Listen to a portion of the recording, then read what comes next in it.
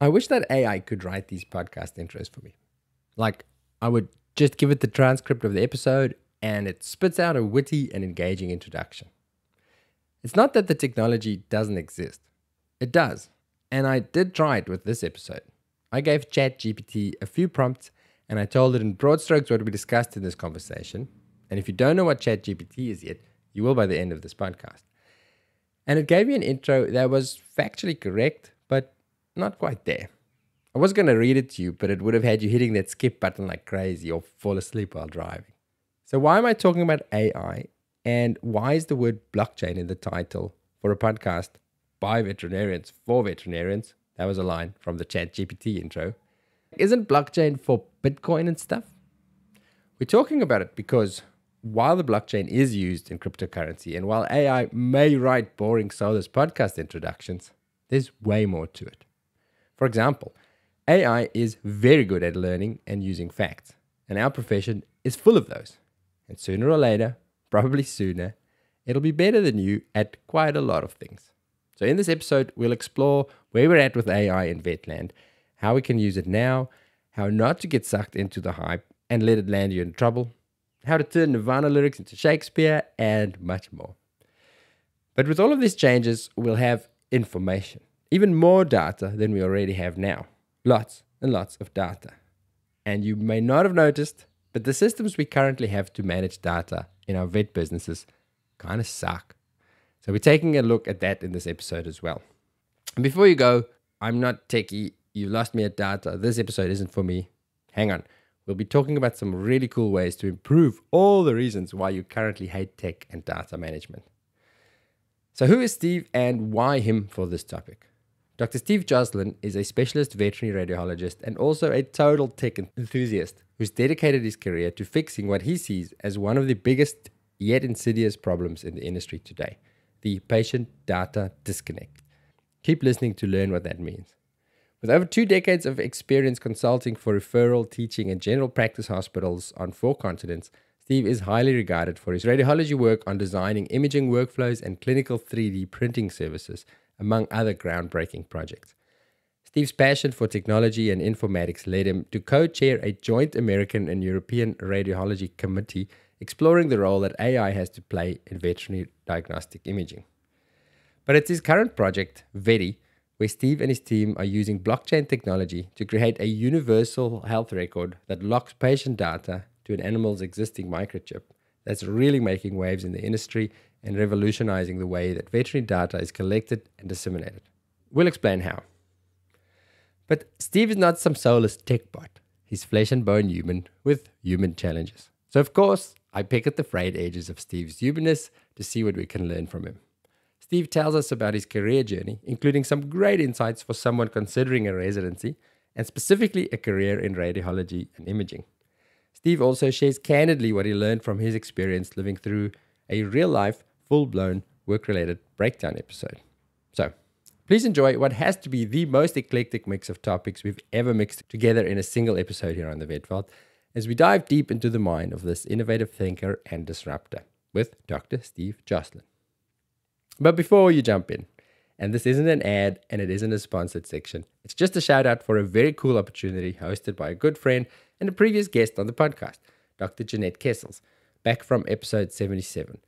If you listen to that episode, you'll know that Jeanette is the founder and chair of Vets for Climate Action, a charity that focuses on the role that we as vets can play in the fight against climate change, and specifically around the impacts that climate change will have on animal populations. Because, animals are kind of our thing. At the end of June, Vets for Climate Action are hosting an epic fundraising event with a 4-day hike at the Labyrinta track. Where the hell is Labyrinta, you ask? Exactly, I say. It's nowhere. It's in the middle of this big red continent, nearish to Alice Springs. And it's very far away from your everyday life. Far enough to provide you with a whole new perspective from where you'll be sleeping under a sky vast enough to let your soul spread to its fullest extent.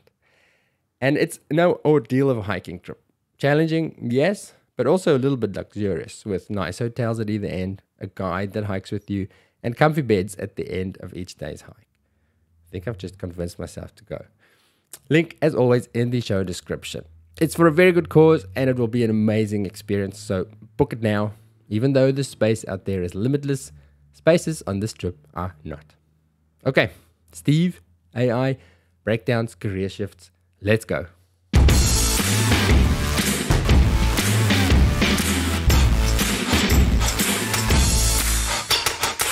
Dr. Steve Joslyn, welcome finally to the Vet Vault. No, I've been on the Vet Vault before, just finally in this capacity. What do you mean you've been on the... of course. The clinical. Okay, yeah. Just a good point. So welcome to the what we call the Thrive Vet Vault, where we talk about life and not about clinical stuff. That's right. Thank you for having me. I'm obviously a big fan. Been pretty much your number one fanboy from the beginning. Well, we were friends before we even started it, so you had to support it whether you liked it or not. So where shall we begin?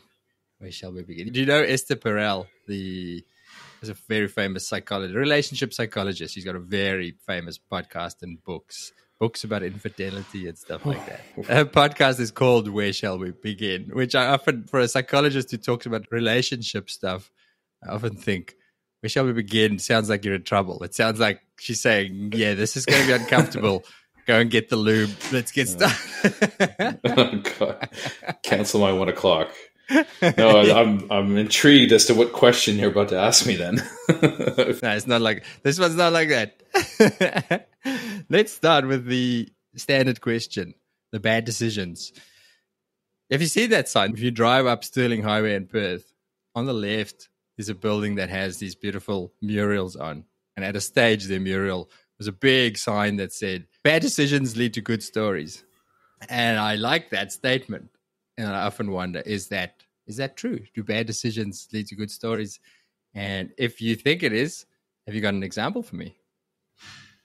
Yeah, I guess bad decisions always lead to stories. That's fairly true. I think I look at that as, did you get any good learnings out of it? But good stories. Oh man, there's so many bad decisions in life that I've made that I wish I didn't. But yeah, they always have a story. I think if you're not remembering a bad decision, then it was probably pretty boring.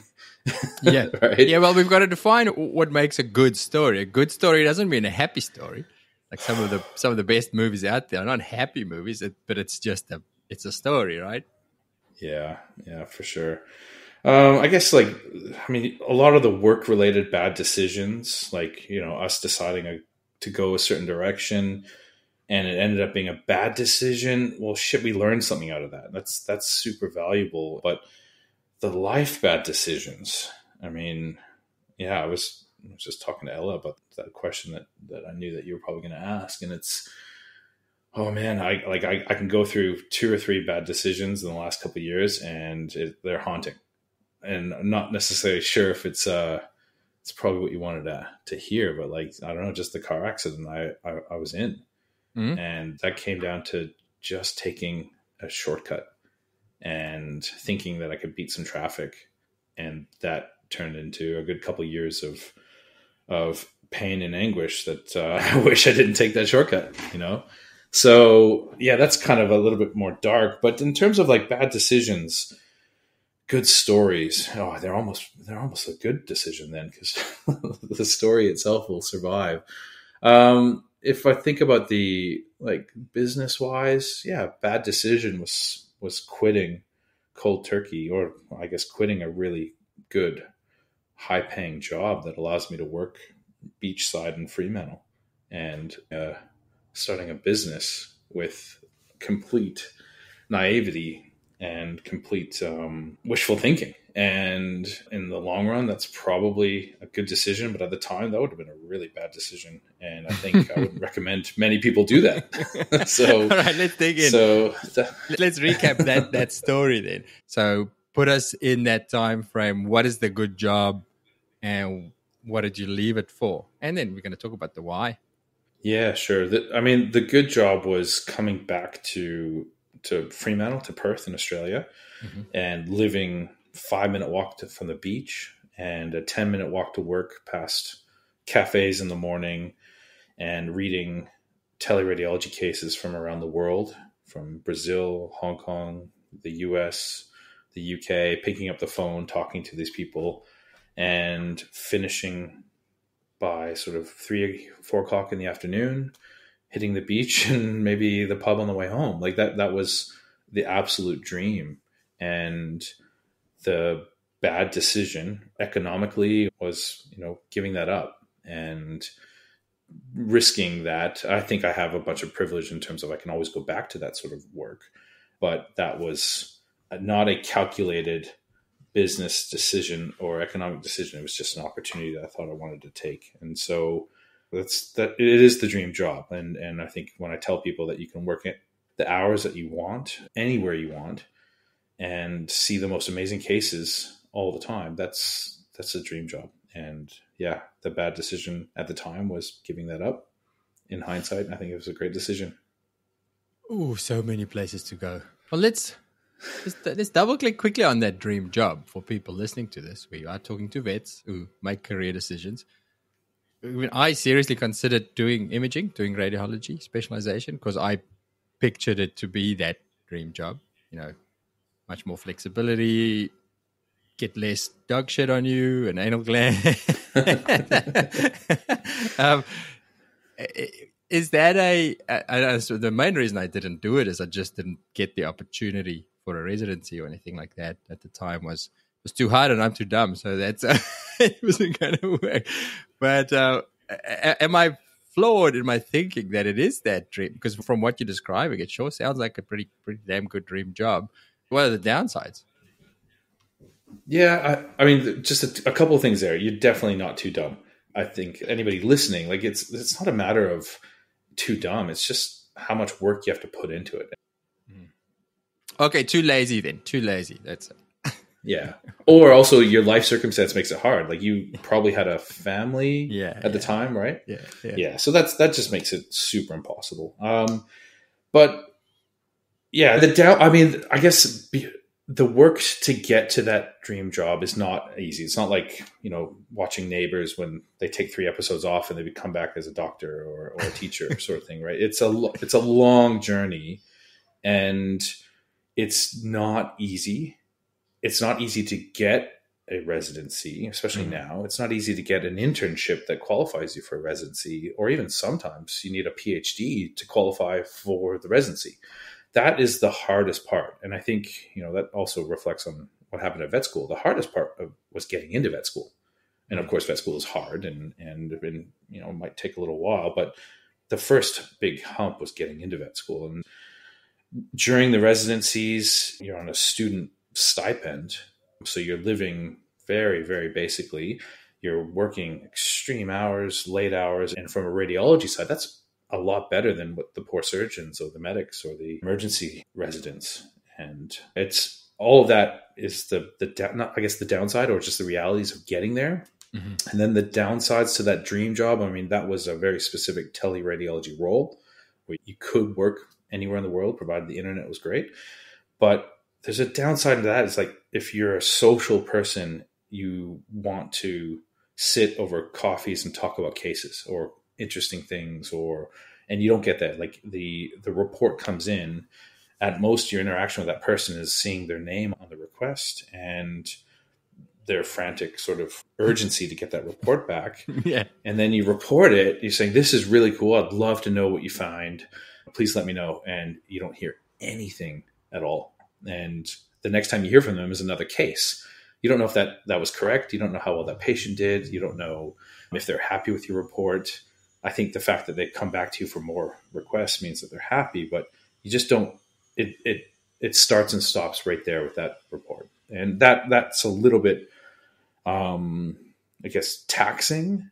Yeah. But again, that's the downside to this great job where you can live and work anywhere. There's stories of these teleradiologists that are living in Bali or castles in Scotland and moving around the world because they can. So, the company I was working for, they sponsor and move radiologists to Australia. And it's like, wow, you get to move to this beautiful place. In retrospect, for me, because I like scanning, like I like ultrasound, but I thought I liked it because I liked ultrasound, but I didn't. I'd like that piece of the puzzle of solving a clinical case. But when I started digging deeper, with the radiologist and going learning, I was like, yeah, I get annoyed with the level of detail and specificity that you have to have as an actual imagician.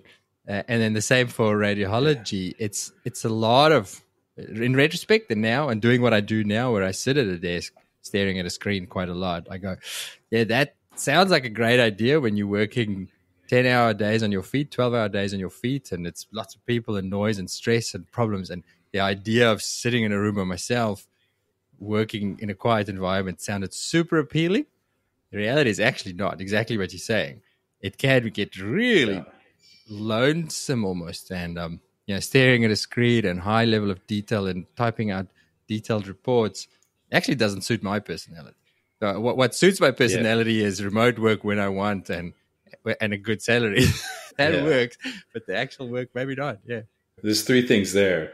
You said diagnostic imagician. It's more diagnostic imaginer, I think, rather than a magician. Okay, but cool. I think some of these companies recognize this as well. They'll recommend you have 1 day of clinical work. So where you work for a university 1 day a week or refer a hospital. And that provides a lot more balance. But also the teleradiology world is so busy, and they would take you 10 days a week if they could. And wow, it's just not sustainable that way. It's just exploding around the world. There's so much work. Wow. And also so much need for more radiologists, despite all the tech that's coming, but not enough training positions at universities, because, a university clinician is going to work for a university set salary, but knowing that private practice or teleradiology is going to pay him 2 or 3 times the salary to sit in Bali. And it's very hard to keep academic radiologists in institutions training. And so now they're relooking at how we train radiologists. Like, do we need to be at the university? There's 100 million cases out there. Surely a teleradiology center could support a new training sort of schedule. Because what we look at, we can load that same case up exactly how the radiologist sees it for a resident 2 years later. And in surgery and medicine, you kind of can't do that. Like, it's very, obviously, hands-on and case-by-case physical experience doing that. So it's going to be interesting how they start training radiologists the next few years. But massive demand for it. It's a great job. I definitely recommend it to anybody. So let's talk about I stopped doing it. Yeah, we'll get to that. Don't you worry. But let's quickly talk about your journey. For somebody who is listening to this going, yeah, that sounds like me. I want to do that. The process, and you alluded to it here, that maybe a couple of years from now that it'll be a whole different process. But for now, what did your journey look like? Because I'll tell you, part of the reason I didn't do it, I joked and said I was too dumb and too lazy. But exactly that. I had a family. The eldest was about to start school. I had a community of friends around me that I liked living, and my options were there was one in Melbourne that I could have applied for. I don't think I would have gotten it because I didn't have the PhD and the internship and the blah blah blah. Memberships I could have. Yeah. I had an opportunity actually to potentially go do it back in South Africa, but at my life stage, I wasn't moving countries and selling my home and doing all of that to go and do it. So what did yours look like? Did you have to move? What did you sacrifice to get to this point? Yeah, incredibly fortunate. Should I start back at vet school? Because I think the radiology thing kind of, it all started there. So actually it starts earlier. I was really fascinated by physics in high school. And that was really my bread and butter sort of classes that So you've always been a nerd. Yeah. Yeah, definitely. What's that left side of brain person? And that sort of stuff just makes sense to me. Numbers and that. I'm not trying to brag. It's just that the other side of it, the emotional intelligence or the creative side, horrible. Instruments, no. Art, no, not at all. So when I got to vet school, and I was fascinated with medicine, and it was either going to be doctor or vet, but I saw a vet practice and it was extremely chill and fun. And every time I went to the doctor, it seemed like the most serious place in the world. So that was really what got me to vet school. At vet school, I didn't see any physics at all, really, until 4th year and 5th year when you start studying either fluid dynamics and anesthesia or particle physics in radiology. And that just instantly captivated me. And I also had some pretty amazing radiologists at the time. So we had Vicky Johnson from VetCT. She was teaching us at the time. And we had Belinda Hopper and Zoe. And they were super enthusiastic about that work. And it was almost infectious. And I kind of decided that's exactly what I wanted to do. Yet all of them said, hey, maybe go get some clinical experience because this is a big decision you're kind of making your life on right now. And so I thought that's a great idea. I'll go and do equine practice for a couple of years. That was a horrible decision, actually. What, the equine practice? I loved equine practice. Like, it was so much fun. I was working in Sunshine Coast at the racetrack practice there. I learned a bunch. You're driving around, seeing different properties, having lunch on the road, or people make you lunch sometimes. That was amazing. But then I'm like, cool, I want to do a radiology residency now. I'm just, like neighbors. I'll head away for a couple months and come back as a radiologist. What do they call it in the movies? Cue the montage. Like, yeah, the montage. So then I get to the UK and I'm like, yep, cool. I'm going to apply for some residencies. And I remember speaking to Andrew Holloway at Animal Health Trust. I went to visit there. And he just flat out told me, and this I hated at the time, but it was probably some of the most helpful advice at the time. He said, you're never going to get a residency. And I was like, whoa, that's pretty confronting. I came here to visit. And he's like, just think about this logically. You're an equine practitioner with no small animal experience. Most, if not all, the radiology programs are 90% small animal. And we have 70 applicants every year. And they've all done clinical experience and a small animal internship. And they were top of their class. They're just like, he's just like, the odds are against it. I'm really sorry. And that was incredibly painful to hear, but also incredibly helpful because I knew that I had to do something different. And at the same time, I kind of lost a little bit of my enthusiasm for realizing how hard this was going to work. And I had the metaphoric kick up the backside by my wife, who said, I think I came home and I was just doing locum work and I just wasn't really, this is in the UK, we were living at Cambridge at the time. I was kind of lumping on the couch between locum jobs. She says, what are we doing here? Let's go back home or you get a residency. And that was kind of it. And I actually heard something similar at the RVC. Paul Mahoney said the same thing. He's just like, right now, there's, again, 70 applicants for the radiology residency. Most of them are doing an internship. So you're going to need an internship. And it has to be a small animal internship. And I'm like, okay, great. Equine vet going back to small animal. I'll just apply for the RVC internship. And he said, you're not going to get that either. Like, there's 120 applicants from all around the world who are top of their class. And, they might have some small animal experience. So you're not going to get it. And I'm like, oh, Jesus. So this montage is getting harder by each visit I go to. So at the time I was looking for internships and, there's referral hospitals setting up. And one of the referral hospitals, which was Southern Counties Vet Specialist in Ringwood, they didn't have a start date. They're like, we need to advertise, but we're not sure when we're going to start. And I said, guys, I don't care when you start. Just call me and I'll be there because I'm doing locum work. It doesn't matter. And that was helpful for them because they didn't have to plan an intern, but also all the other interns couldn't wait that long. I was one of the only interns at the start, and they called me one day saying, hey, we're opening up on Monday. I'm like, cool, I'll be there. And I became a small animal intern with no small animal experience at all. I was picking up 16 gauge needles for a tiny little cat. Like, it was just, it was a bit comical, but the nurses at SCVS were really amazing, and they also made fun of me a lot.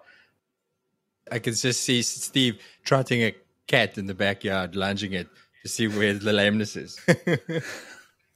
Trot it up. And it was neat. And during that time, they were setting up their imaging workflow and their packs, how they manage all their medical imaging. And they also had the MRI truck show up once a week. They had a CT scanner that they bought. They didn't know how to use. So I spent my evenings, scanning my iPhone or a microphone or my lunch and just working out how to use the CT scanner. And that was about the time I think Vicky came back to do some training, and she saw what we were doing there. And, after a year of that internship, I used that experience and Vicky's recommendation and started applying to radiology residencies. Okay. And then the ironic thing there is the one place I had never visited was the only place that gave me the job. That's because I hadn't met you yet. Yeah, I think so. Where did you go? Where did you do your residency? That was the University of Glasgow. Glasgow, okay. And then, once I was in the residency, you're over that next threshold, and you work hard, you'll get the diploma, which wasn't instant, but yeah, that was that stage. I'm going to circle back to a sentence that you said before. That was painful, but it was helpful because it made me realize that I had to do something different. I like that a lot. I think maybe that's where my journey changed, because it was a lot of people get stuck with, oh, that's really painful. I'm going to step away from that pain and do something else because I don't like that feeling. What was that something different to when you guys decided, oh, I've got to chase a residency? But I thought you were kind of chasing them already. What did you do differently to pursue it harder? I think what ended up working was finding that internship, because all I needed was an internship, right? Okay, all right. And I had to be a little bit more creative and flexible to get that internship. Okay, so instead of sitting around moping, going, oh, fuck, I can't find a residency, this sucks, life is against me, going, well, this isn't going to work. If I really want this, find the door. Yep, exactly. So that was 3 years in Glasgow, and that was obviously an amazing time. I think Glasgow became our second home. Like, we would happily live in Glasgow or Perth in Australia, like two opposite ends of really every spectrum. But ultimately, I didn't pass the board exams the first time, and I was very jaded. And see, it's everybody else's fault but mine. And not that that's true. It's just like at the time, very, very pissed off. And then my first job as a radiologist was at University of Illinois. I took that obviously as an unboarded residency trained radiologist. And when I got to Illinois, that was an absolute eye-opening in terms of how busy that hospital in the middle of nowhere is, and the training program itself, and the caliber of the residents leading up through the years. It was just, I learned so much from my senior resident, who I'm supposed to be supervising. I learned more from them than I did in my entire residency. And ultimately, with the help of my boss as well, I went back and rewrote the next year, and I felt like it was a totally different story. It was an easy exam comparatively. I felt confident, and I knew the process, and very grateful for that time in Illinois. 2-minute interruption to plug our clinical podcasts. Steve talks here about being in an environment where he was surrounded by smart, talented, enthusiastic people, and how that made something that was impossible before almost effortless. This reminds me of a truism that I like. You are the average of the 5 people you spend most of your time with.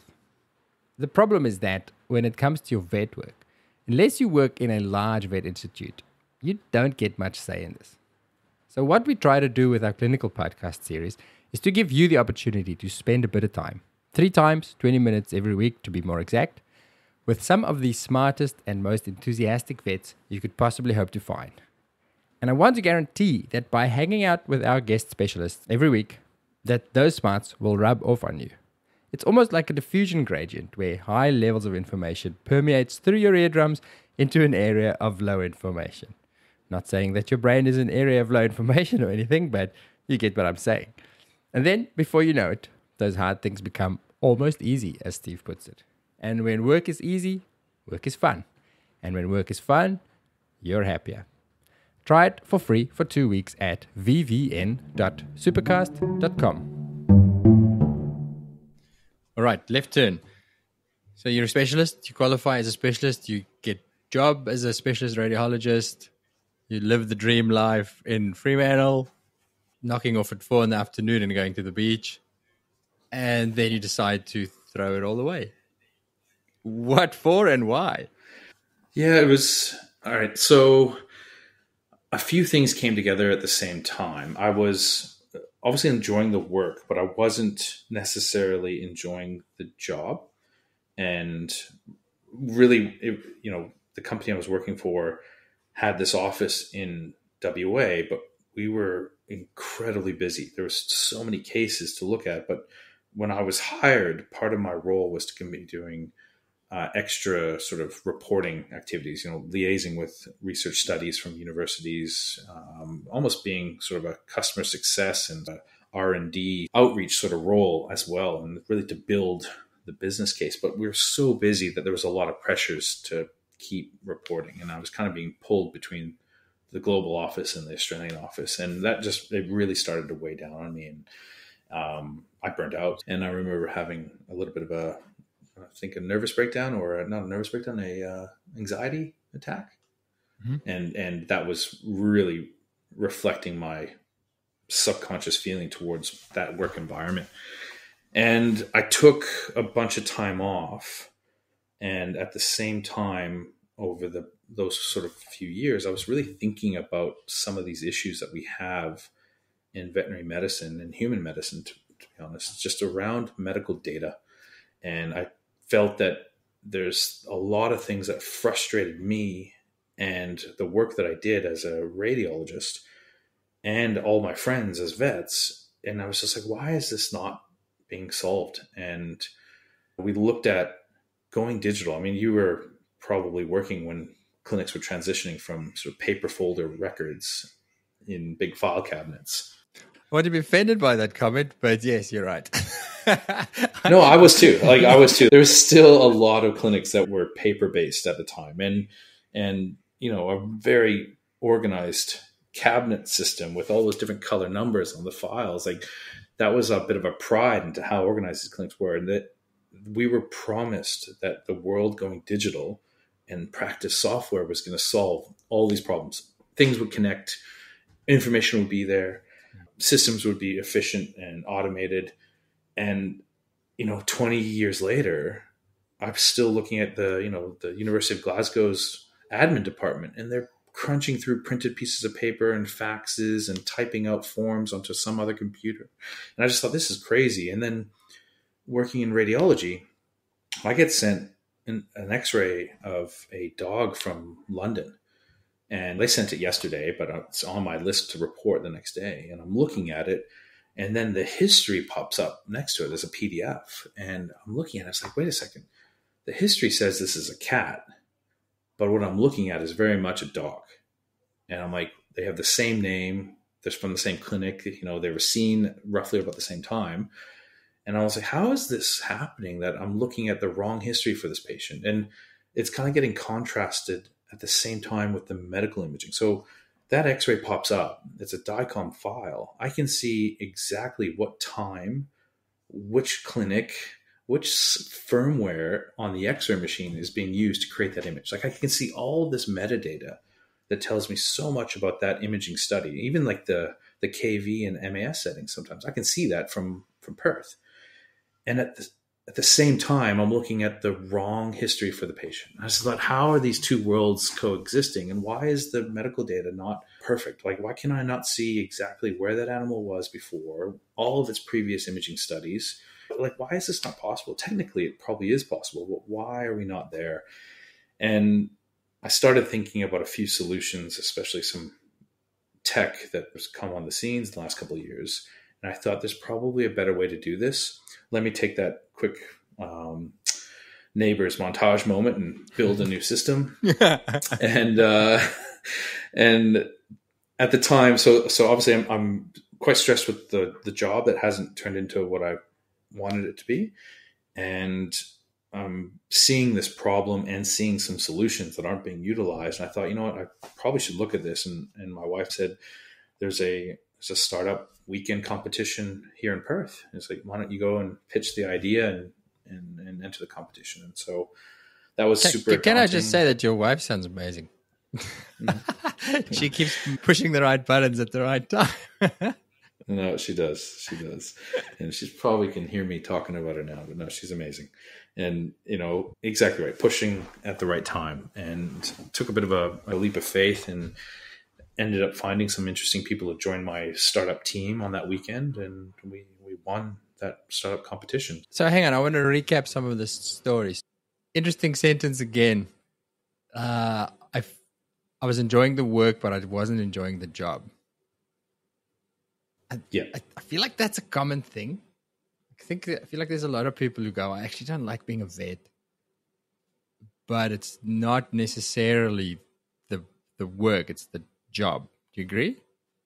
Yeah. And that was pretty relevant to the work-related stress that I experienced. And speaking to a ClinPsych afterwards, especially as I had that sort of work-related stress event, they explained to me is that something in my body and my physiology is not happy with that work environment.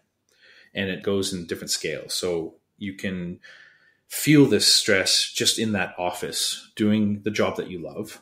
And to fix it, you just move to another office, or you get away from the stress. It might be a person, it might be like cats, it might be the construction across the street.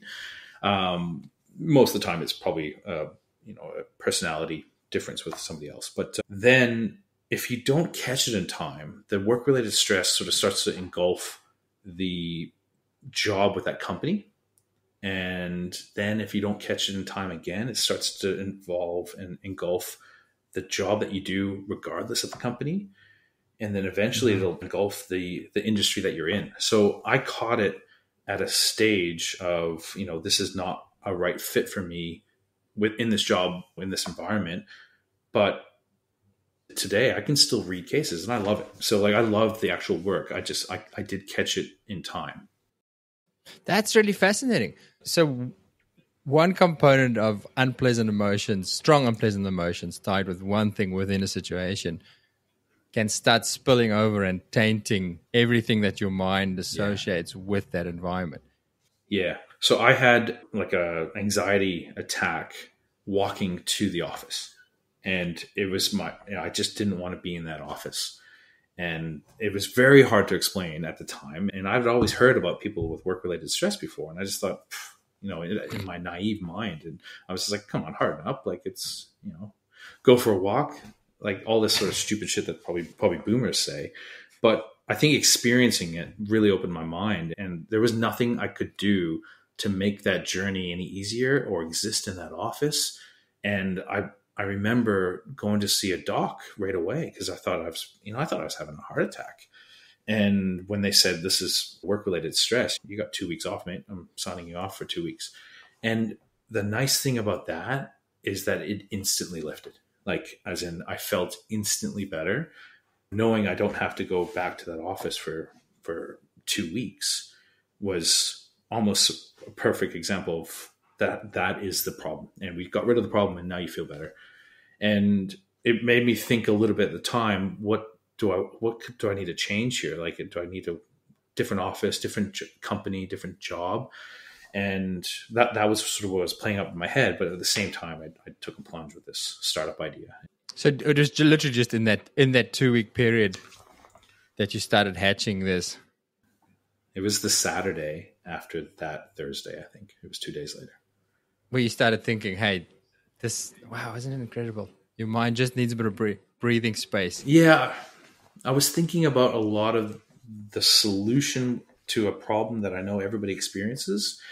And it was just that the timing worked out well and forced me really to think about a lot of aspects. Like this startup competition forces you to think about business and business plans and market dynamics and business models. It was really neat to experience and totally foreign, but it was enough of a mental break as well. And I came back from that 2 weeks and said, I don't think this is right for me. I'm going to resign and take some time off. And during that time off, I was going to focus on this. So that was, it was amazing sort of coincidence of timing, especially with the fact that, they haven't run one of those weekends in Perth for a while. So it happened to be the 1 year that I was walking on my way to work having a panic attack.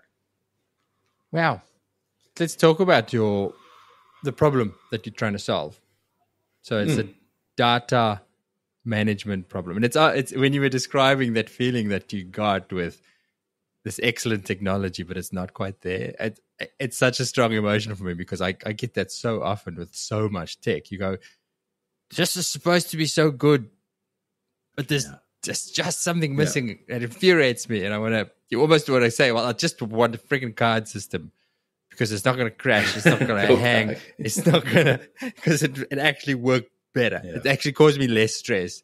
Because technology is amazing, but when it's not working, it's freaking stressful. It's not working for sure.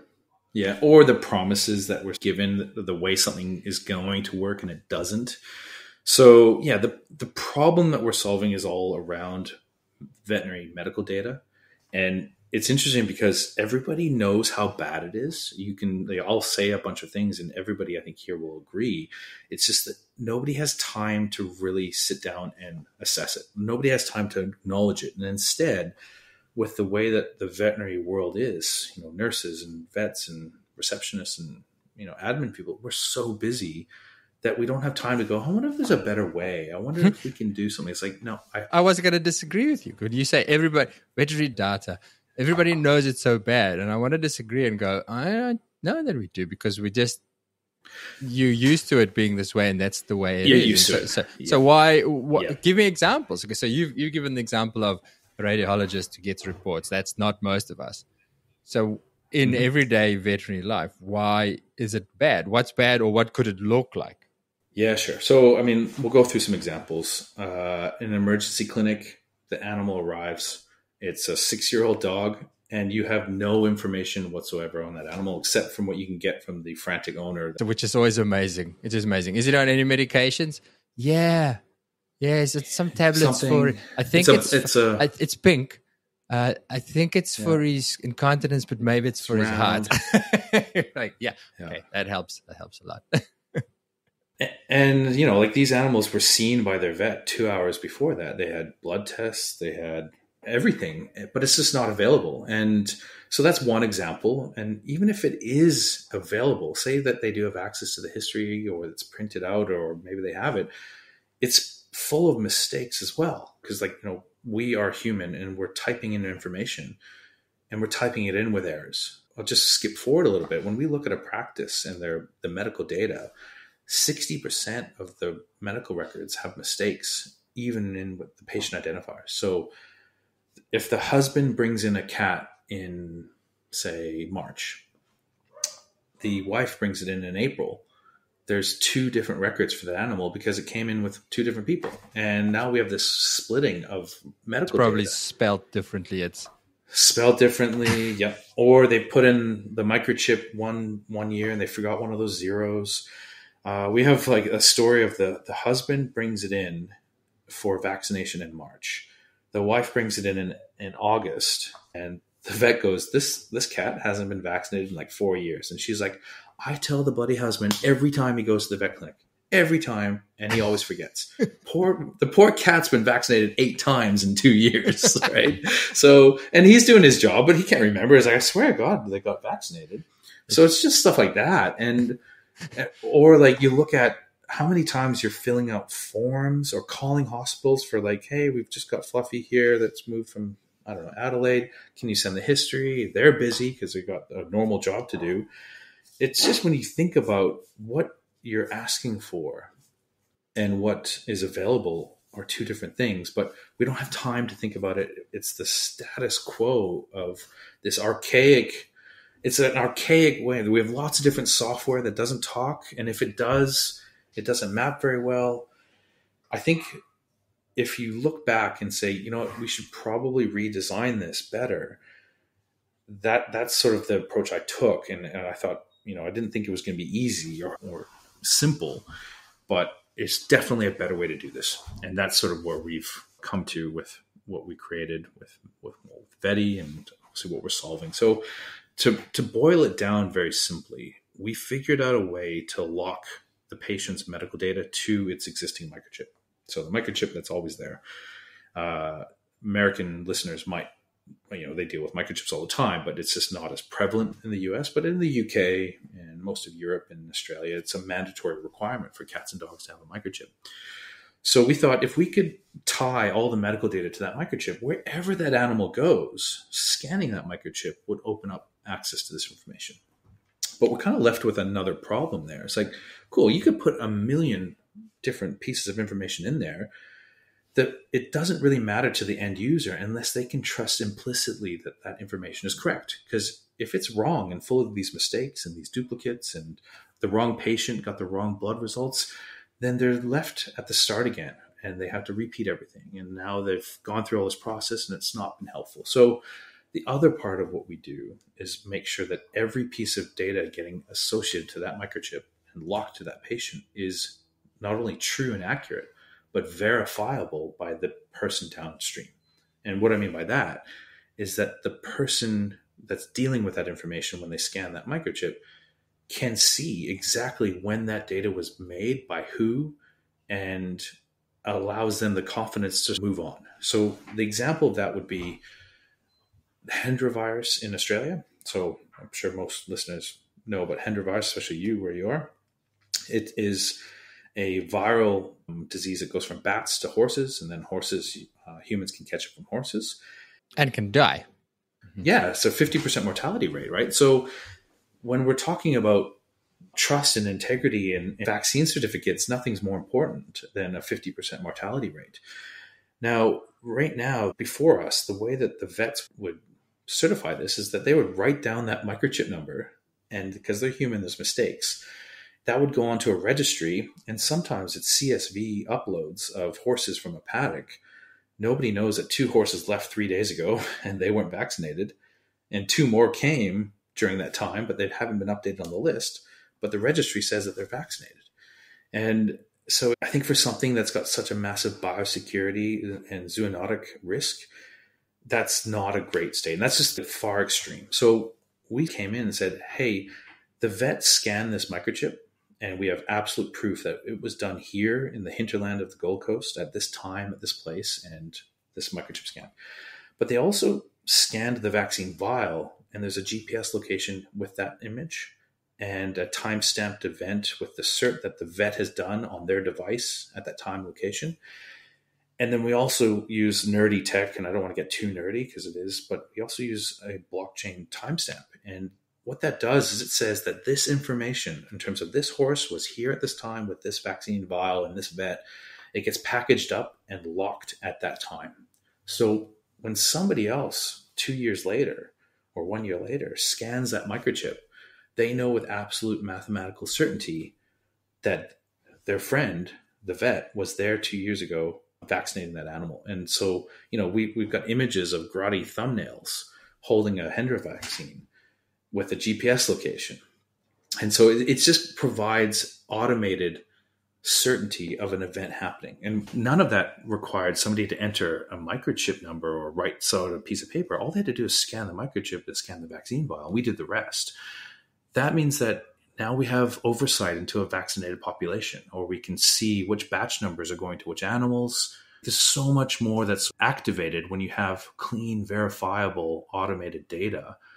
It almost changes the world. And that's sort of the thought process behind what we're doing. And I don't want to get too into the woods about that, but we apply that to everything else we do in the small animal clinic.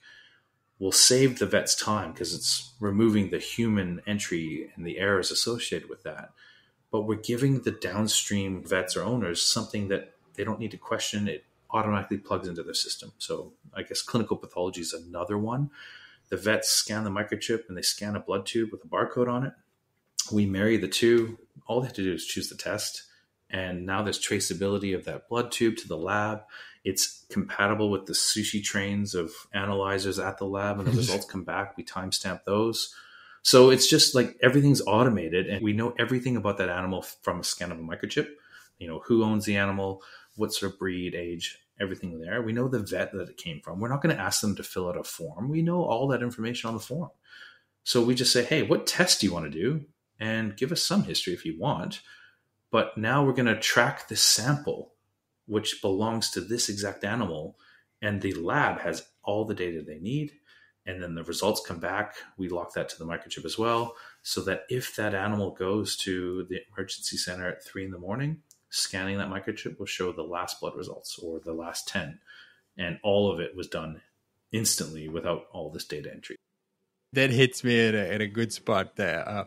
Like, it makes me very happy, because that, what you say there, we already have all that data. I often, especially with us, with human stuff, with government things, or tax, or hospitals, or things like that, and you fill in the same information every Oh time. God, yeah. And I'm like, but you already know this. I guarantee you that if I Yep. commit a crime, you're going to find that information in about 3 seconds. But now you put the onus on me to provide it again and again and again.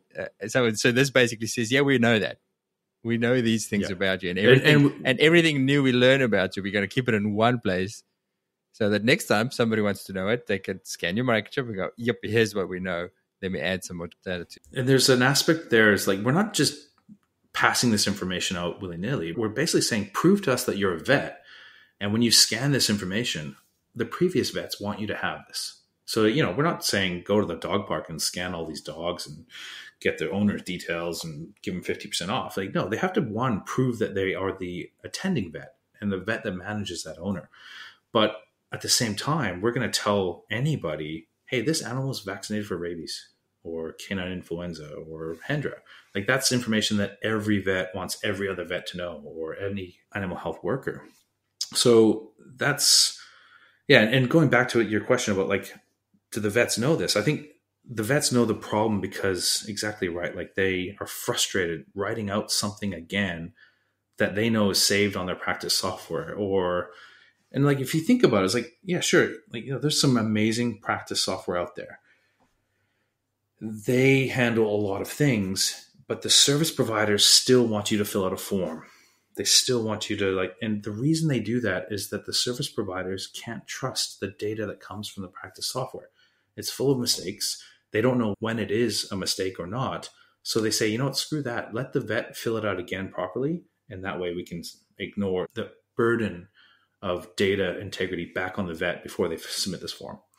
Otherwise, it would just be chaos. So we kind of found that perfect balance there of, we know everything about this animal, this vet, and this owner from the start. Let's not ask the vet for the same questions again. Let's just plug them into the next service that wants to use that provable, verifiable data. And it's almost, in hindsight, a lot of people saying, this is why wasn't this done at the start? And, practice software in the vet world, practice software became both the health record and the billing and the scheduling and the appointments and the stock and everything.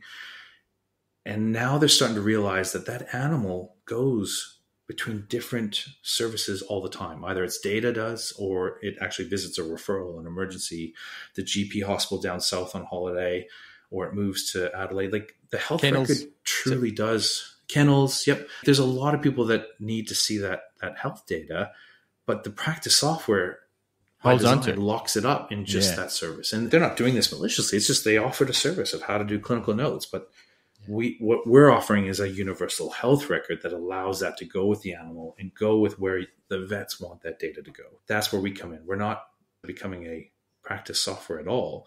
We're just becoming that health record that's going to bridge between all of them.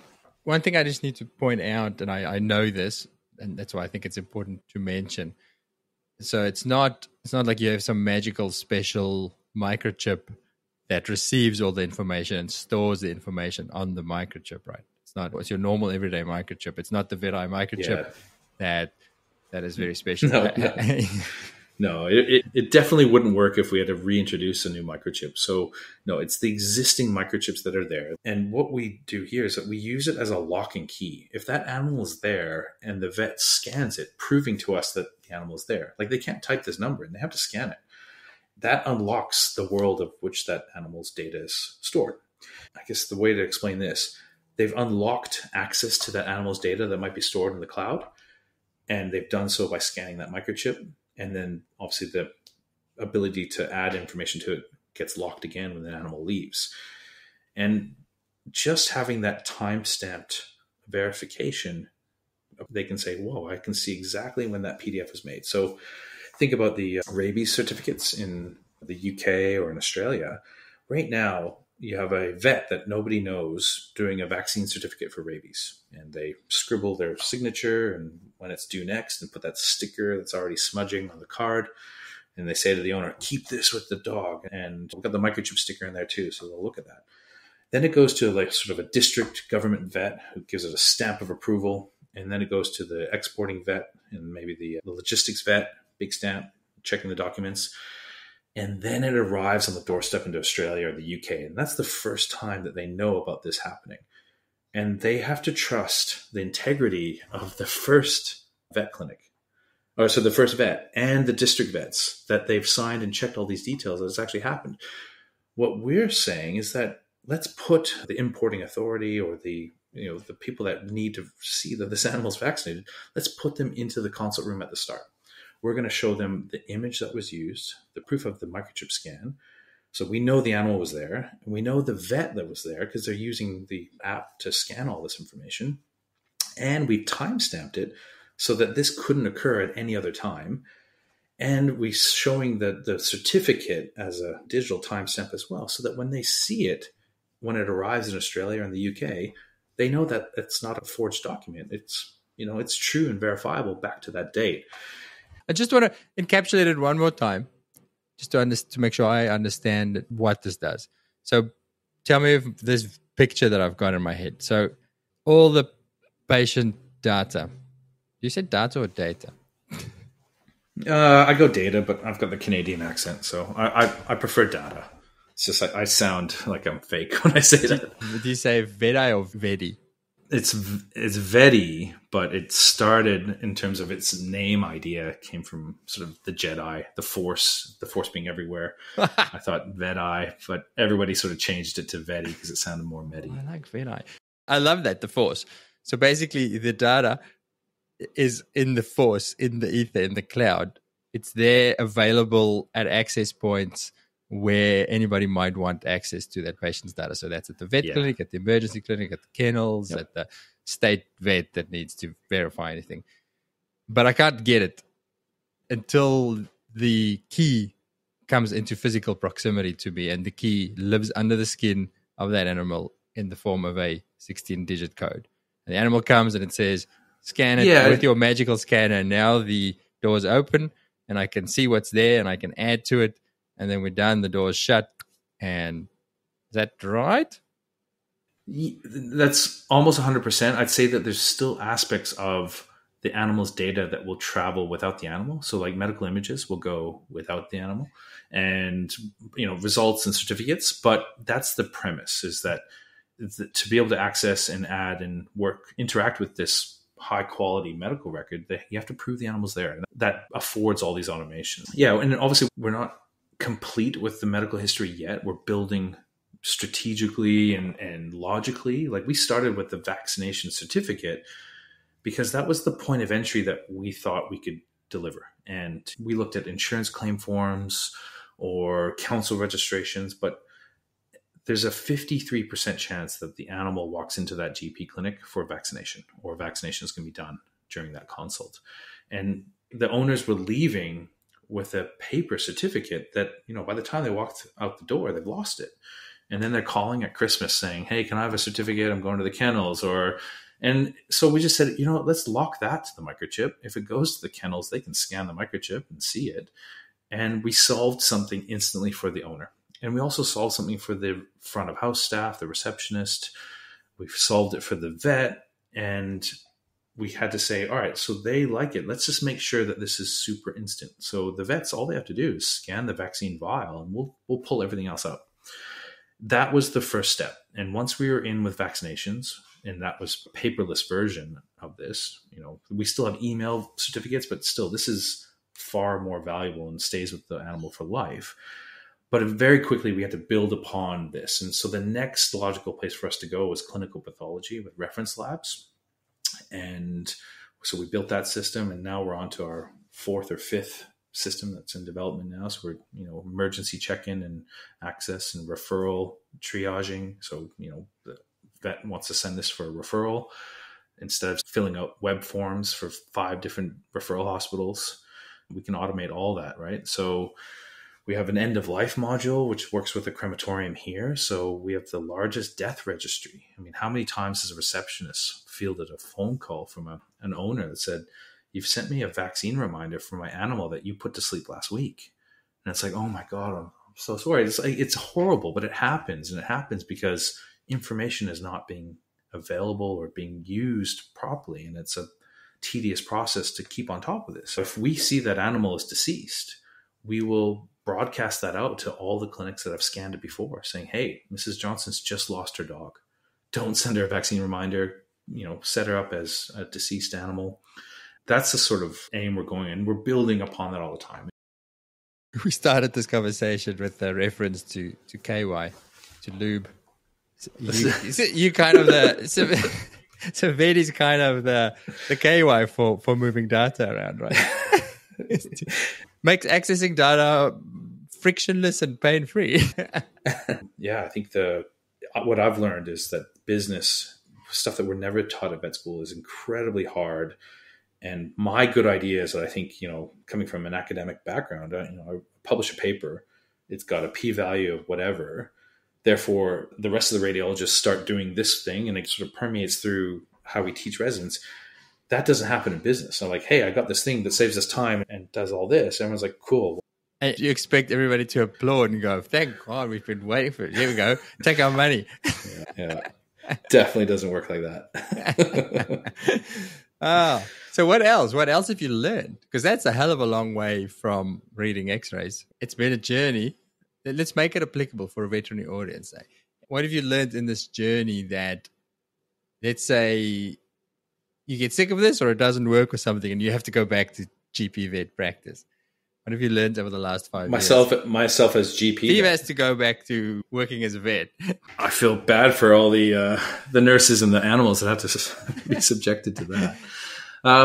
I think I've really enjoyed not knowing a solution and trying to figure it out, and trying to, it's a challenge for us because we're the first to do what we're claiming and trying to do here, but that just means that we have to forge our own path. I guess we come up with issues all the time, and the team and myself, we actually really enjoy trying to figure out and spending our time going down rabbit holes with some tech that might be fruitful at the end, might not. I think that has been fun. It's almost like puzzle solving. I guess it's like working up a case. You don't know what the answer is going to be.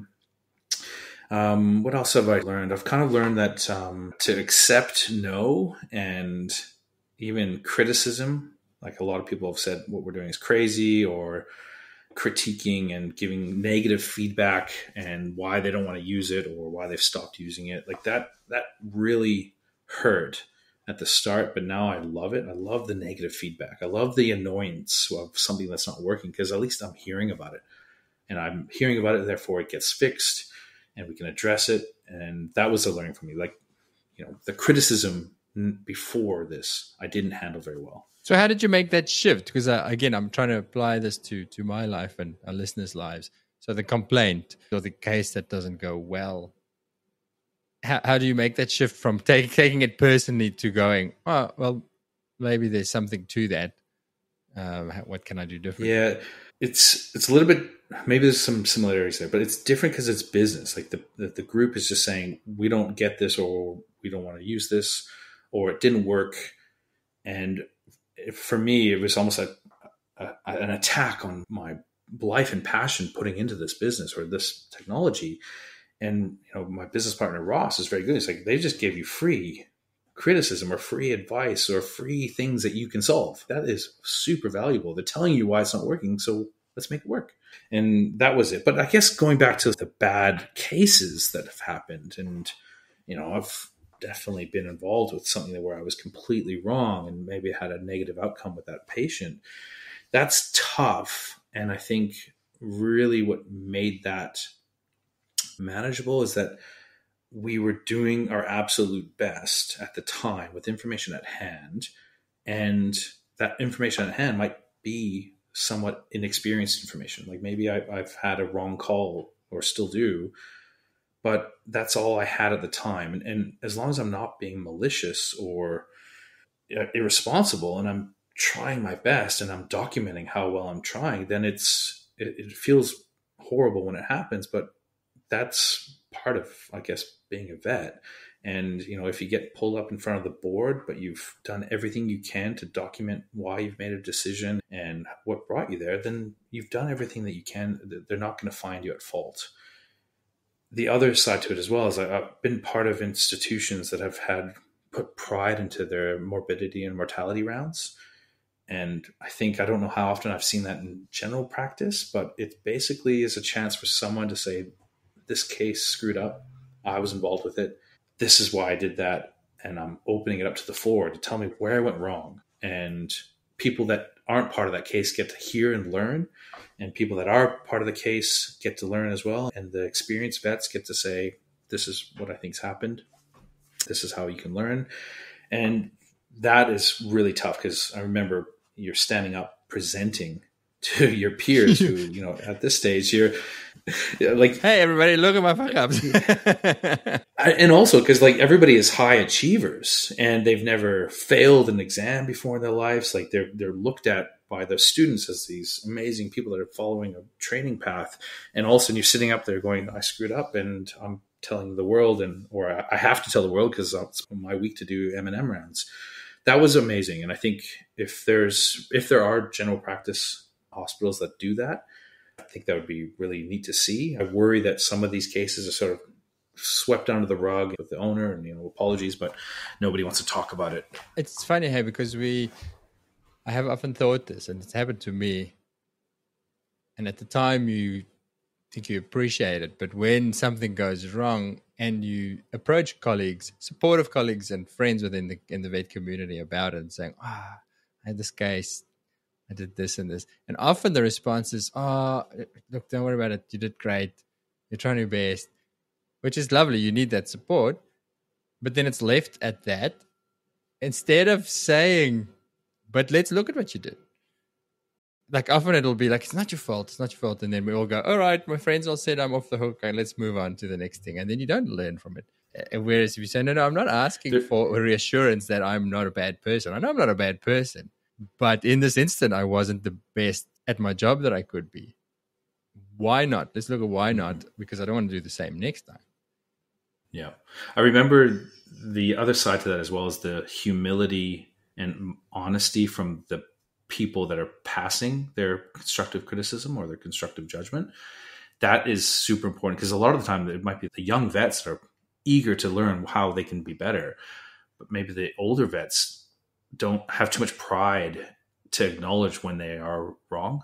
And so the M&M rounds that I think worked back in Glasgow, I remember the anesthetist was the first one to go. And I think he was highlighting a case that, this god of anesthesia screwed up. And, it wasn't as simple as that, but it was just enough to see that, we're all human and they've taken the first step to kind of show where something's gone wrong and where they went wrong and what they've done and learned since then. And that opened up the door, I think, for some really interesting honesty. And it's one of my pet peeves is, eminence-based medicine and evidence-based medicine. It's like, I remember a case and it was being worked up a few different times and the history was suggesting an ectopic ureter. And I'm looking at it, I'm like, I don't see this as ectopic. It didn't fit with an ectopic ureter.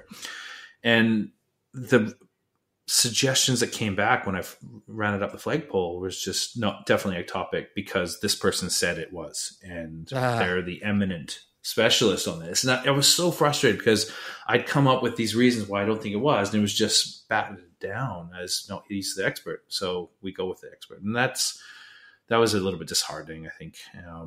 So I love, obviously, the honesty that comes with that. There's an interesting, not to plug somebody else's podcast, but Toby Trimble's got a podcast interviewing, I think her last name is Milne, where she talks about eminence and evidence-based medicine in practice. And that's a really good, besides all the Vet Vault podcasts, which are why we're here and phenomenal. That's another very interesting one on evidence-based practice.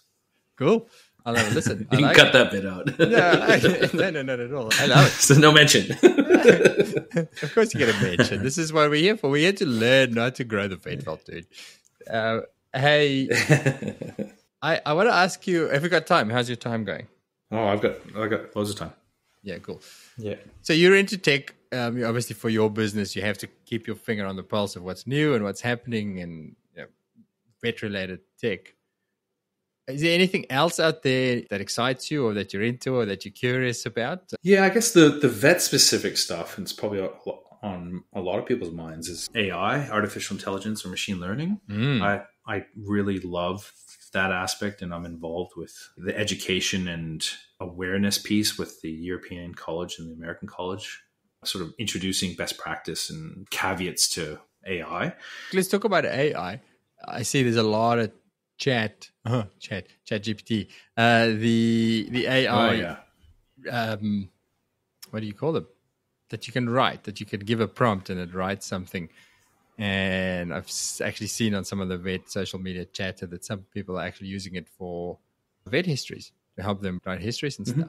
Have you found utility for it? So let's quick rundown for anybody who hasn't come across it yet. Give us a quick rundown of what this stuff is. Do I start broader or jump into the chat GPT? Let's start broad. Yeah, sure. So the easy thing here is that AI, machine learning, is just statistics.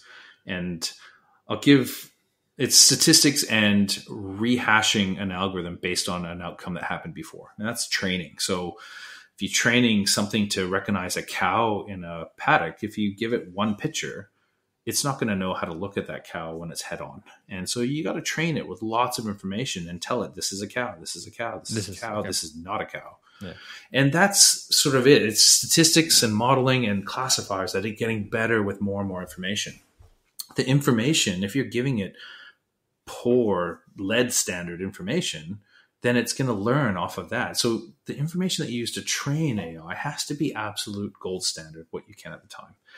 So if we fast forward, ChatGPT has come out where they have trained this language model based off of tons and tons of data on the internet in terms of how people are speaking, how things are being written. They have the full works of Shakespeare. They have all the lyrics, every song. They have all the encyclopedias, the PhD papers that might be publicly available. They have everything. And they've trained this language model to respond in a way that feels like you're talking to a person on a chat page. And so if you ask it saying, listen, can you write me the lyrics of my favorite song, which is, I don't know, it's called Team Spirit by Nirvana, but do it in the style of Shakespeare. It will rehash that entire thing in the style of Shakespeare, and it will be brilliantly accurate in terms of you'll be, wow, blown away. If you ask the English professor in Oxford about the standard of that Shakespearean poem, they would be horrified. And they might say, this is lazy, this is crap. But for what it's doing is pretty amazing. Can I quickly what was your favorite Nirvana song, did you say? Because I want to do that exercise that you said. Smells Like Teen Spirit? It was Smells Like Teen Spirit, Nirvana. Verily, I bring a song of youthful disdain, of rebellion against the ways of olden gain, a battle cry, a call to arms in spirit form, against the dullness that doth our youth deform. And I think skipping forward to loading up some biochemistry and hematology results and some clinical signs into ChatGPT and saying, give me a list of differentials, it will do an amazing job, but you won't know when it's screwed up. And I tested this the other day. I wrote in my radiology report and just said, I'm interested to see what the differentials it would come from here. And it got a couple. It suggested one I hadn't thought of, but I'm still not sure if that's applicable. But it got some completely wrong. And I think what it's done there is it's made an association between a common disease and a common imaging feature, but it hasn't recognized that I might have the opposite imaging feature or whatever. And it's grouped those associations and put it into a nice spit out of text.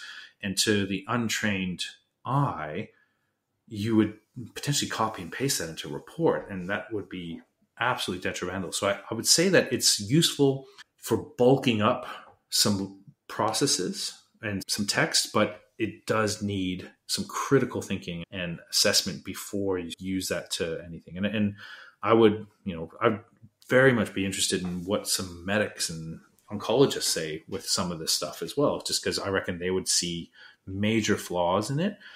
Doesn't mean that it will be perfect in 10 years' time. It might be absolutely perfect. But right now, it's a mashup of language that it thinks is appropriate for what your clinical case is in front of you. The way we're using it in our business is a lot less riskier. So we have a new web page or a new app interface that comes up, and we need a style guide adapted for that page. And instead of going through line by line, we ask ChatGPT to rehash the style guide for this page, and it'll do 99% of it. And it might screw up 4 bits, but you get to fix 4 bits and you get to see it, and load it. And explain what you mean by style guide. Like what sort of prompt? So the developers will make a app interface do a certain function, but they're not necessarily creative. So it doesn't look great. It does what it needs to do, but it requires a designer or UX designer to make the buttons rounded, to make them, haptic feedback when you click on it, the thing vibrates. Like all that sort of stuff is part of the user experience. And that's the color, the pixel size, the font. What ChatGPT can take the style guide from the designer and apply it to this set of interfaces in a faster way than somebody actually coding it up and adding this pixel, this rounded edge. And that takes away a bunch of the effort, but still needs somebody to check the end of it. And that's a risk, a very low risk of, patient outcome, right? But it's super helpful. I used it recently. So I do a lot of Airtable and Excel stuff.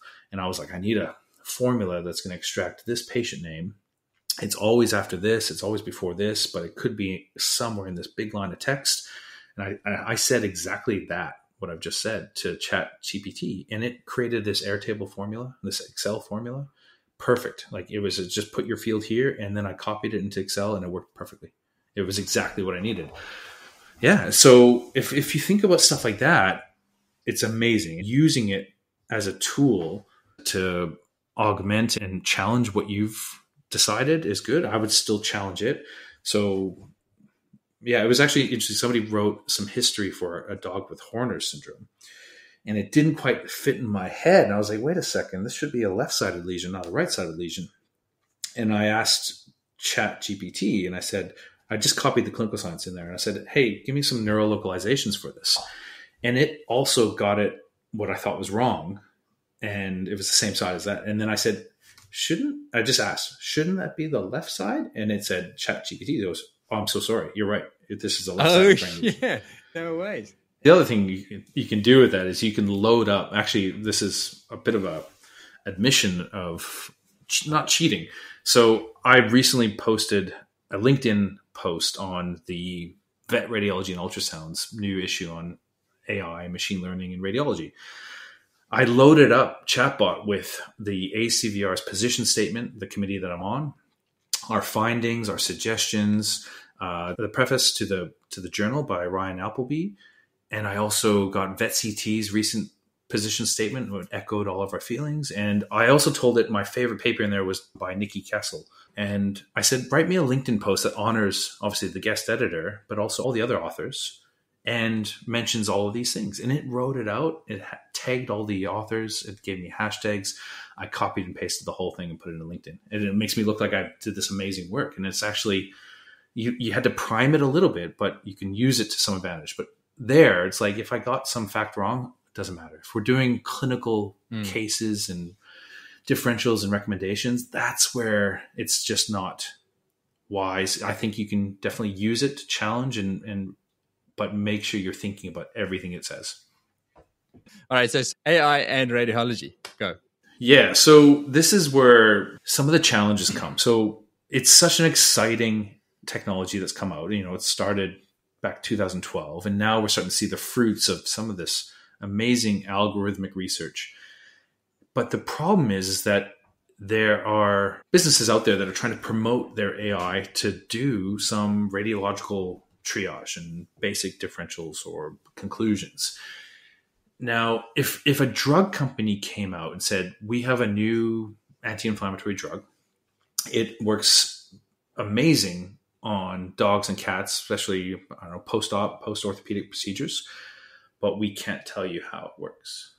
And we can't tell you how we've tested it. And we can't tell you anything in there, but for $10 each time, you can use it. And it's crazy that we find that absurd. But at the same time, we're going, hey, AI company, how have you tested, trained, and validated this technology? And the reason why that's important is that they might say that they've tested it on 10,000 thoracic studies out of, I don't know, some institution. What are the chances that your thoracic study, your 3 views of the thorax, maybe even 2 views, what are the chances that's the same quality as what they've trained the algorithm on? So if an algorithm comes out of the University of Tennessee, a research and academic institution, their x-rays are probably 99% perfect. And they've trained this algorithm to recognize off of perfect studies. If I give it, a standard GP practice where they're working 2 hours late and understaffed and it's a little bit rotated and the dog's conscious and halfway moving its neck during the x-ray, and there's a sandbag. That AI, there's a sandbag. That algorithm is going to say, this is abnormal or this is a mass, because it's only trained to go normal or abnormal. And if it's abnormal, pneumonia, mass, aspiration pneumonia, megaesophagus, fibrosis, asthma. And it doesn't have a setting that goes rotated and conscious dog. Like, it doesn't have that. So it's going to come up with a answer. And the answer is going to be based off of the fact that it's expecting gold standard x-rays. But the thing is, we don't know. And a lot of these companies aren't publishing what they've trained it on and how they've trained it and where the biases are. So the bias example here is that if this, say we're in Tibet and we have a lot of Tibetan Mastiffs to train off of. Again, I don't even know if Tibetan Mastiffs actually come from Tibet. I assume so. Yeah, you think so. So now we're going to train it, saying here's a normal Tibetan Mastiff, a normal. This is an abnormal with a big heart. Abnormal with a big heart. This is an abnormal with some disease that's only seen in Tibet. And we train it 100,000 times, and then we get a Tibetan Mastiff in America. It doesn't get that disease. But when it gets something similar, all of a sudden the AI is going, you have this rare disease that's only found in Tibet. And that's it. Boom. Right home to your owner. And the vets don't necessarily know that there's that hidden bias in there and the contraindication about using that AI. So ideally, the AI groups, and there are a lot of groups that are taking this latter approach where they're saying, this is how we've trained this AI. We've trained it on Rottweilers, Labradors, Dalmatians, basically big dogs. If you give it a small dog, it will have less performance. It will have some challenges. So it won't know it and won't tell you, but just be aware that this works really well on Labradors. This doesn't work so well on Corgis. And that's the sort of transparency that I think is needed. And then lastly, they're training all this information on all these x-rays, but how are they validating it? Are they going to another institution to get x-rays from something that they don't know, like these uncertain views? And are they coming back to see how well the algorithm is performing? Or are they testing it on the same stock of images that they've used to train it? Imagine if I train you on how to spot a foreign body and I give you the exact same x-ray again, you're going to be like, it's a foreign body. I've trained on it. I know what that is. Whereas if I give you a different dog from a different location and you're going to apply the principles, that's a different story. So it's really neat seeing commercial interests get an interesting technology out to the veterinary professionals who are absolutely asking for more support. Like, there's not enough radiologists, there's more x-ray machines, there's more images. We need something. But how do we do that in a balanced, logical, and careful process so that we're not going to have negative patient outcomes without knowing that we're creating that sort of environment? And that's the challenge right now. I really, is AI going to be here and helping us with our x-ray radiology reports in 2 years, 5 years, 10 years? Yes to all of that. It's just making sure we're doing it in a honest, transparent way. And there are some companies that are forging ahead with that path. And there's some other companies that are keeping everything very contained. And I'll just give an example of where this goes bad. Mm-hmm. A dog that is seen by a colleague, and this is a few years ago, and they find a nipple on the x-ray that looks like a nodule, big nodule. In any case, it's dismissed as a nipple because it is a nipple, and it goes away and comes back with a radiology report done by an AI company, and the AI company says that's a metastatic lesion. As in, the algorithm says it's a metastatic nodule. And they dismiss it, and then subsequently, it comes back 2 years later and its lungs are full of mets. And now all of a sudden, this vet's in trouble for missing something that they were questioned on. But in actual fact, it was always a nipple. It coincidentally developed metastatic disease, probably because it had a bone tumor. But this vet was pulled in front of the veterinary board because of something that happened after the fact. And AI assumed it was there at the start. And that sort of oversight and education is needed to say, what happened here? What are the claims coming and what are the limitations? And was that accurate? And I think the sort of blind claims are dangerous to both patient outcomes and professional standards. But I'm excited. I'm super excited. So where we are now, 2023, are there AI radiology reading softwares available? Can I go and look for something now and install it in my practice and run my rads through? I'd say you probably find about 5 or 6 commercial companies that offer AI reading of thorax and abdomen x-rays. And at this stage, so where are we now? February 2023. Are any of those good enough to be really useful? I think, no, I don't want to do that. I think they're all doing really exciting stuff. I think because it's an industry and a technology in its infant stages, they're not necessarily open to saying what their limitations are and where the contraindications are and where their biases are, because they're trying to sell a product and they're trying to claim, like, to sell something like that. It's easy to say we are just as good as a radiologist or better than the average or all that. But in 5 years' time, they might be able to say that. But at this stage, it's just potentially challenging and dangerous to do so, especially not when they need to sort of explain how their algorithms work and how they won't work. And the commercial interests are too large to say we're not going to divulge that information. So we're just at a bit of a loggerhead. Wow. Okay. It feels like a pub session. We've probably got to wrap it up at some point. Let's do. What are you listening to at the moment? Podcasts or audiobooks or anything? Or have you listened to in the last few months that needs to go on the playlist?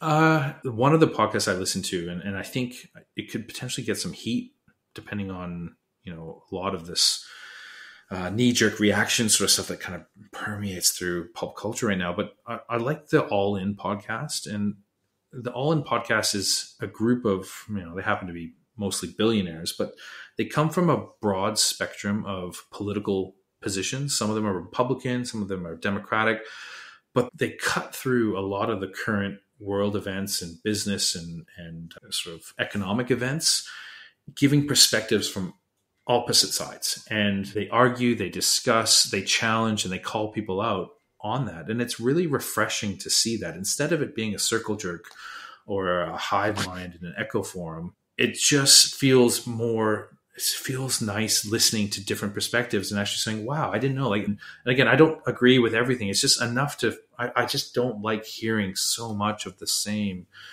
unchallenged or all these biased arguments. I'm just kind of sick of that. And I really like hearing contradicting viewpoints. And just even if I disagree with it still at the end, at least I've kind of heard something. I like that a lot. That's sort of the non-veterinary side. And then the veterinary side, I do like all the podcasts, obviously not to plug yours, but I enjoy hearing perspectives from a clinical and a non-clinical experience as well. Give us a plug. What is your other most favorite veterinary podcast? I'm happy to plug others. Who I'm cheating on? Who I'm cheating on with? Yeah, let me know. I mean, my love of my life will always be the Vet Vault, but I do listen to other places. No, I'm enjoying Toby Trimble's podcast right now. Okay. I like the Vet Innovation podcast. Yeah, with the talking to Ivan. Yep. What was that? Sean and Ivan. Mm-hmm. Ivan's also got a Consolidate That podcast, which is really interesting. It seems like there's a lot of galaxy stuff going in there right now, but it's just a really neat experiences on how independent practices can sort of compete against the consolidating business corporate world. I think those are probably the main veterinary podcasts that I listen to religiously. And audiobooks, I really like all the Traction stuff. So Traction and the Gino Wickman books are really good for business, sort of getting an oversight and a finger on your entire business. Because I felt completely out of control when these things are due and this thing pops up. Like this just kind of brings that down in a manageable place. So if anybody doing anything business related, in fact, I think a lot of veterinary groups have sort of adopted this traction sort of philosophy to, it's phenomenal. There's a really good book by Reed Hastings from Netflix and Susan Meyer.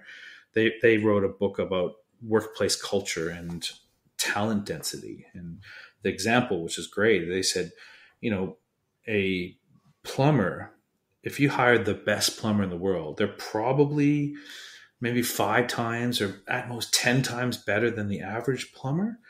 But if you hire the world's best software developer, they might be 25,000 times better than the average. Like they might just be so dialed into what they can achieve, but you don't have to pay them 25,000 times the salary. You can pay them 2 or 3 times the salary, and you get all this additive efficiency. So they just talk about hiring and paying well or above average for really good people, and you get all the benefits of what they are compared to the average. Is that no rules? Yeah, that's no rules. It's just phenomenal.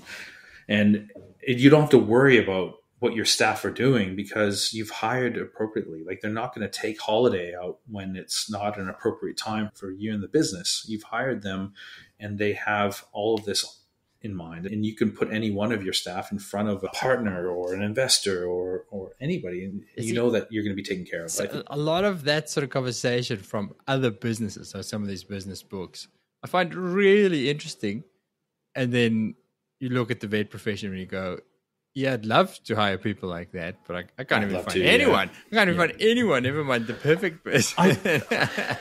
It's interesting. And like, this is where I agree with Sam. I think he talked about this on your podcast once as well. It's like, for example, if you're struggling to find a vet and you're like, I cannot fire. It's like The Simpsons when Flanders' parents are needing help for their parenting. And they're like, we've tried nothing and we're all out of ideas. It's like, I mean, sure, like they get to a certain point and they're like, well, why don't you pay, like, let's just jump a big percentage up, like pay them a lot more. And like, well, what sort of precedent am I setting here? It's like, you're going to be working with another vet while you're not working with understaffed vets. Like you're closing on Wednesday because you can't find the staff because you don't want to pay that extra 20, 25, 30%.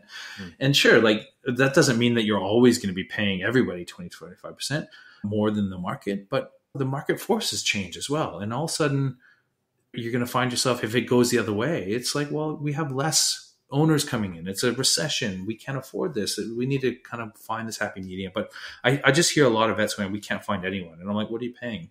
And it's like market rate. Yeah, I had a conversation this week with a guy in a completely different business, and they're having major issues with transport. Can't find truck drivers, can't find trucks.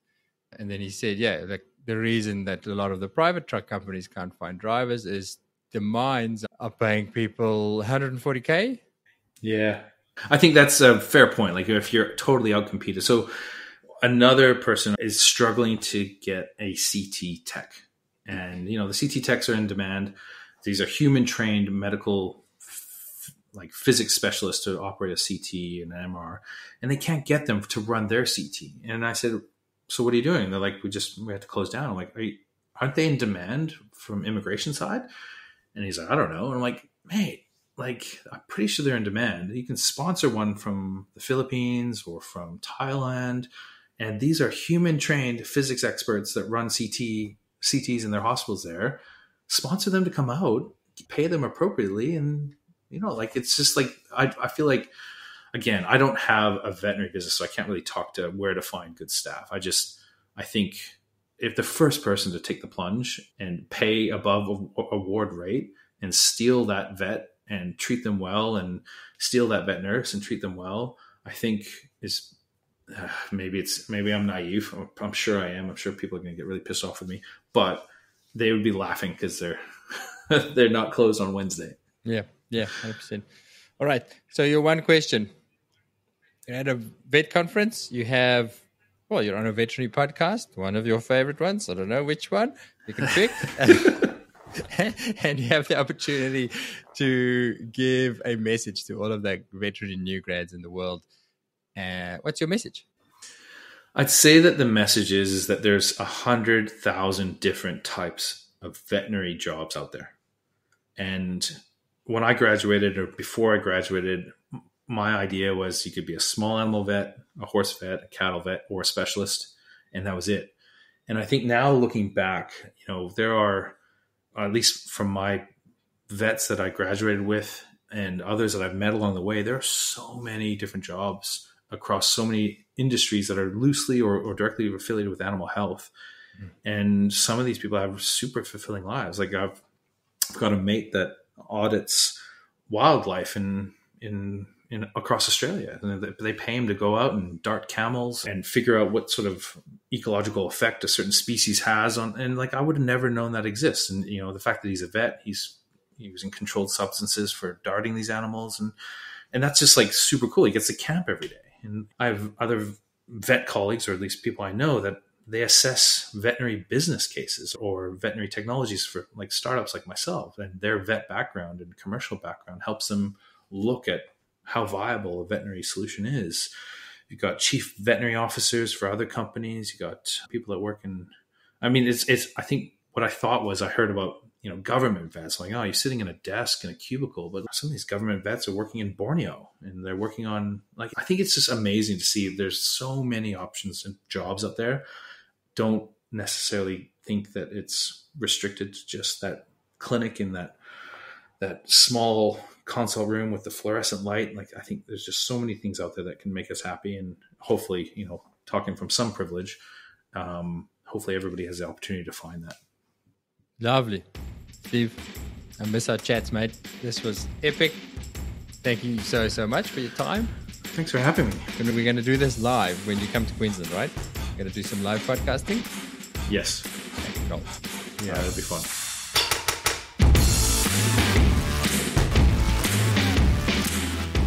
How are you feeling about work for the year ahead?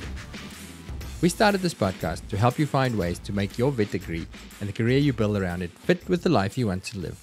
Or if that's too ambitious, then at the very least, to make work not suck. And I personally thought that the answers to a fulfilling, happy career as a vet lay in personal growth and better workplaces and all of the other non-clinical stuff that we talk about. Which is true, but something that surprised me when we started doing the clinical podcasts was how big a role that played in my personal enjoyment of work. And judging by the feedback we get from our listeners, it's a common occurrence. Here's why I think it is. It sucks to feel in the dark with your cases, to feel green or rusty in your knowledge. You feel guilty because you feel like you should know more and you should be learning more, but you're also trying to have a life outside of vet, so ongoing learning falls by the wayside. On the flip side, it's a really nice feeling to know your stuff. When you get that case, to know the answer. Or if there isn't an answer, to know that it's not because of your lack of knowledge. It's just one of those cases.